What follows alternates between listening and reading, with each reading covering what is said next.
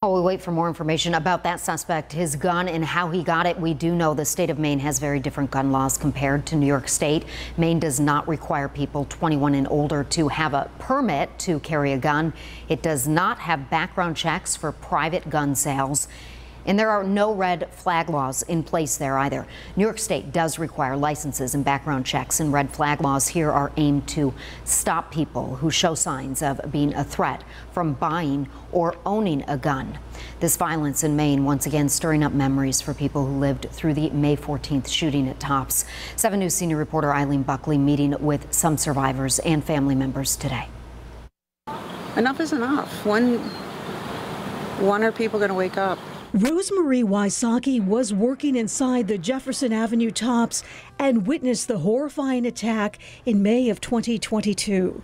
She tells me she was shocked to learn of the Lewiston, Maine mass shooting. I just started praying for the families, knowing what they were, the loss of those beautiful lives, those beautiful souls, and the ones that witnessed everything, because their life will never be the same.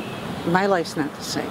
Wysocki, who now works for the Tops store in Alden, says the country must fight harder for better mental health. Mental health. Mental health. I mean, seriously, the government needs to really look at the mental health system. I had a tough time finding a counselor to take care of all this or to handle all of this. And I'm still in counseling, and it's nearly 2 years later. And for Zanetta Everhart, whose son Zaire survived the Tops mass shooting, it's all about gun control. We're right back at that conversation of common sense gun reform. We are not trying to take your guns away. I will defend the Second Amendment 100%. This is America. If you want to own a gun, buy a gun. But do you need an AR-15? Everhart met me outside the Jefferson Avenue Tops, reflecting on this latest mass shooting in yet another public space.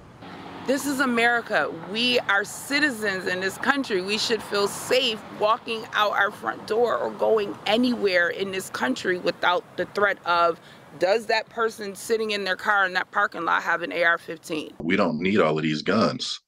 You know, there's no point for the average American citizen to have a semi-automatic rifle. Mark Talley's mother, Geraldine, was killed in the Tops shooting.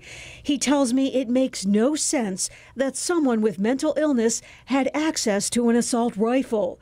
The Maine shooting suspect underwent a mental health evaluation in July after investigators say he began acting erratically during Army reservist training. You know, you just get tired of seeing, stupidity.